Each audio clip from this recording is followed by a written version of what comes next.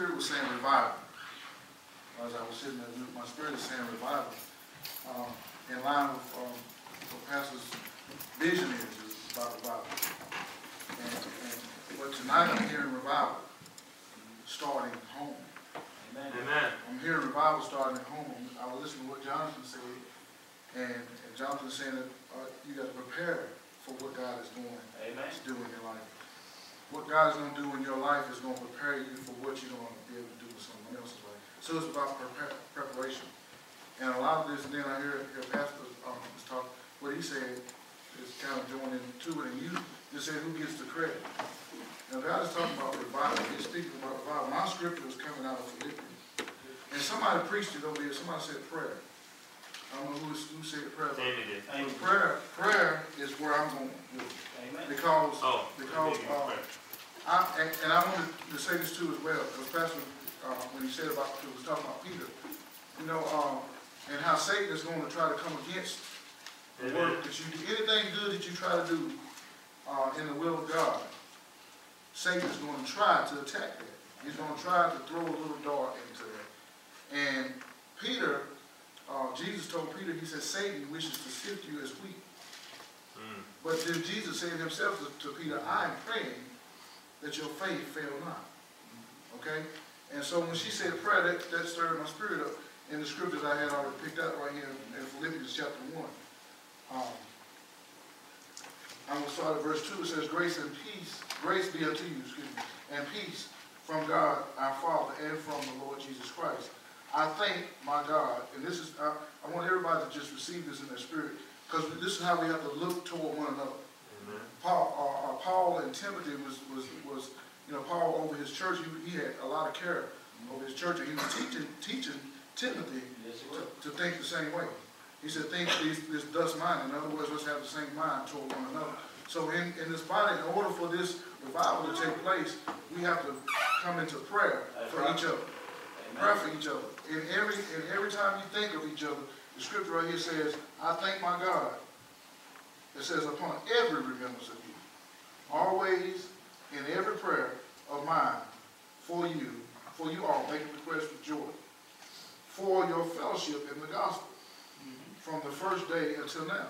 And see, I think about that constantly. From the first day I came here, at that fellowship, that love and that fellowship is what has, because I have a choice. I have a choice, and every one of us has a choice, but I have a choice to say, no, I don't like Sonlight. I don't like Sonlight. I don't want to go there anymore. Wow. I got choices of other places I can go, but Sonlight to me is just like my family church. Amen. So for me, rather than to go anywhere else, I would rather come to Sonlight because of the fellowship that I have with my brothers and sisters here at Sonlight. So that keeps my prayer strong. Amen. Come on. Now, just like every household, everybody does not agree in the household. But we do understand that we agree to disagree in the family of God, because the Bible said, come let us reason together. So, it didn't say, come let us agree with everything. It said, come let us reason together. That's how we learn one from another, but prayer for one another. It says, being, that's verse 6. It says, being confident of this very thing, that he which hath begun a good work in you will perform it until the day of Christ. Now, that goes to what Mike said. Who gets the credit?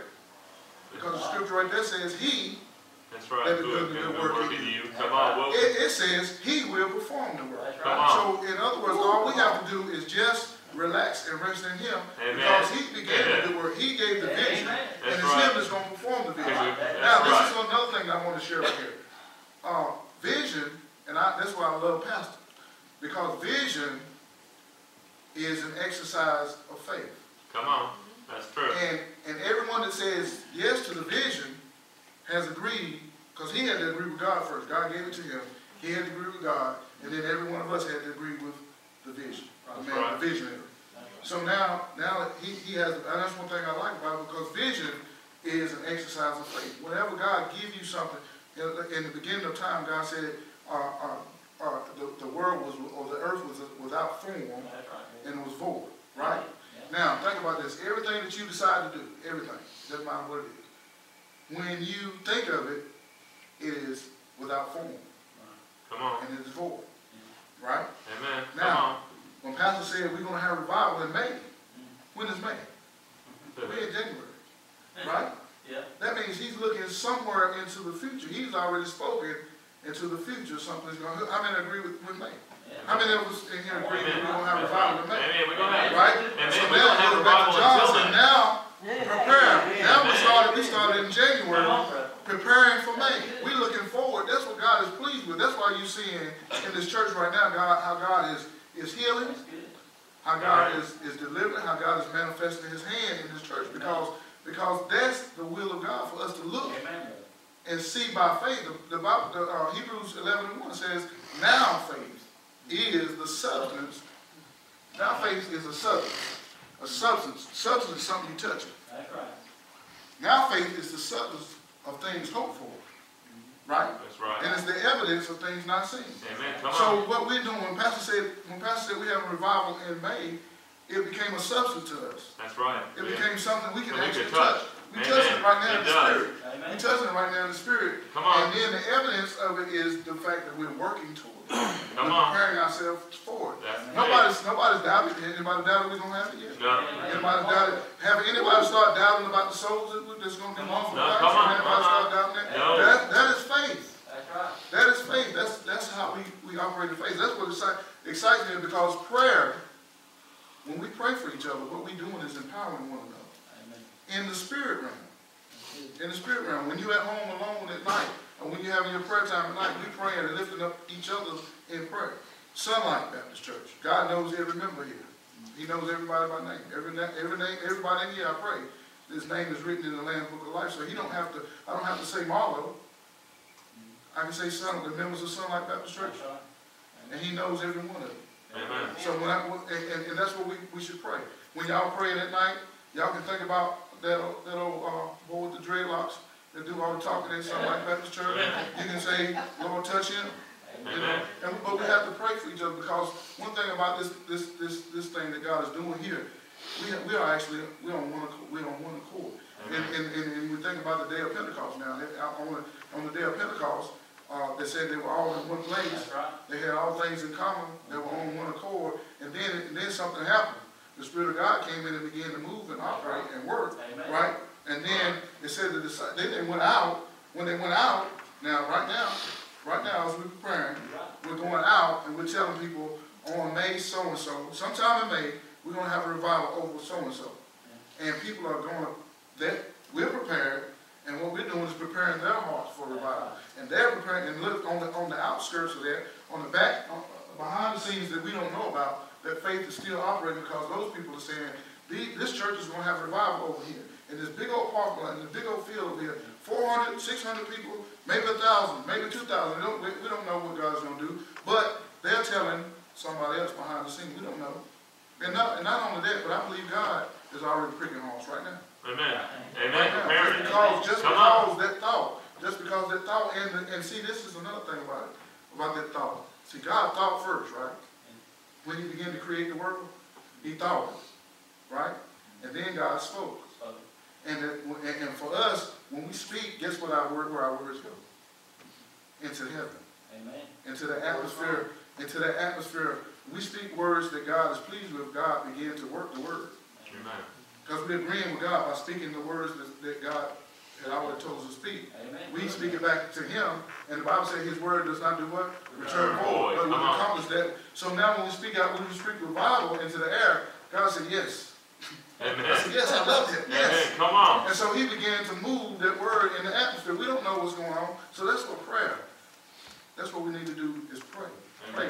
Pray that God begin to manifest all his will in the midst of our time while we're waiting for that day to come. Amen. Because the Bible also talks about we're like pregnant women. That's right. We all are. Come we're on. in travail. That's God right. has planted a seed, right? And the seed is inside of us right now. We're talking about revival now. The seed, and we're talking about winning souls for Christ. So now everybody in here, everybody's in here. It's probably a couple of weeks, maybe a week, a month, maybe. Some of us, you know. When that seed was planted into us, we pregnant. I mean, some of us look like it. But that's the word. Yeah,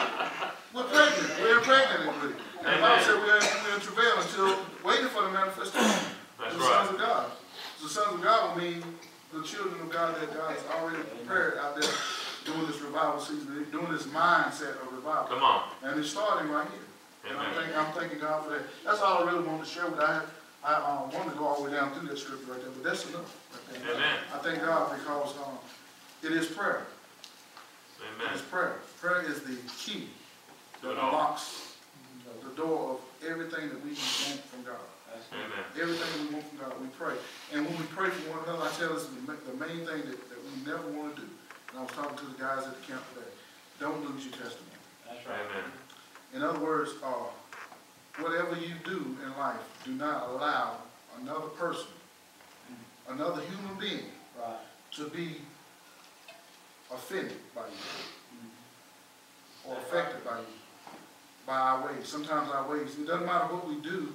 If we keep it, and I always talk about the vertical relationship. If I have something going on in my life, and I'm praying, I don't want whatever's going on in my life to offend anybody. Right. So I'm going to do anything to cause another man to stumble from following Christ or anything. So whatever I do, whatever's going on in my life, if it's a problem, I got to make sure that it stays between God, because we have a vertical and a horizontal relationship. My horizontal relationship covers every mankind. Right. My vertical relationship covers me and God. So if I'm dealing with something, I got to keep it between me and God, so it does not go into my. Because you don't want to ever cause anybody. That's what revival is. Is when we stay focused. I call it God-minded. When we stay God-minded, our focus is on God. No matter what the situation or circumstances, stay God-minded. So that if you stay God-minded, you don't, because that's what his love was about.